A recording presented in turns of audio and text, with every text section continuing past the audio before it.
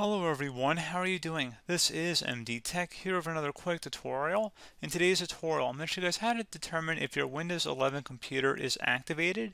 So this should hopefully be a pretty straightforward process, guys, and without further ado, let's go ahead and jump straight into it. So all you have to do is open up the search magnifying glass down in your taskbar and search for settings. Best result should come back with settings. Go ahead and open that up. And you want to go ahead and select on the right side underneath System. You want to go ahead and scroll down and select Activation, Activation State, Subscription, and Product Key. Go ahead and left click on that. So at this point, it should tell you if it's activated or not, as well as your Windows version.